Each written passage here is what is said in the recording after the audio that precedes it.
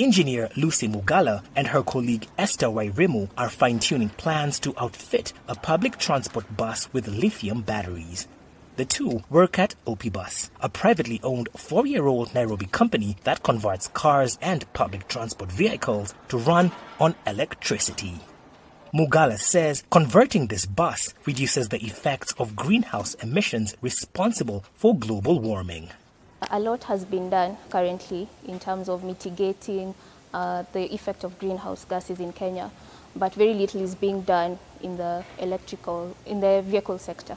And that is a gap that we're trying to fill as Opibus. We are looking at maximizing impact by targeting the largest sector, which is the public transport sector. And with this, we will be able to, step by step, be able to achieve a low carbon economy in Kenya and in Africa at large. Douglas Agwata has been in the public transport industry for 15 years. On average, Agwata spends around $80 on fuel daily, a cost he'd like to see come down.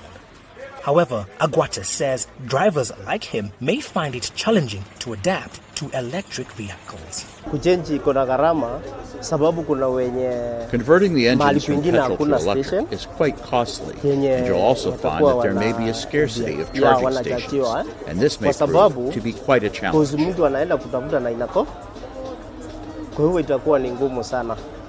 Joshua Anampiu is the Strategy and Planning Manager at the National Environment Trust Fund, or NET Fund, a state corporation that raises funds for sustainable environmental management in Kenya. Anampiu says shifting towards clean energy requires investment from the government, but argues the investment will be worth it. No matter how costly it looks right now, we know in the long run it will be more effective towards preserving our environment, which is an existential threat right now if we don't take care of the environment. So yes, there are areas where we need to put up infrastructure. We need to change the entire mechanisms of the infrastructure. And this obviously is costly. And so going forward, maybe invest now, put in a bit more cash, and then we'll reap the benefits in the future. For Mugala and other clean energy champions, the challenge will be to reduce the costs of going electric and encourage consumers to go green. Lenny Ruvaga for VOA News, Nairobi.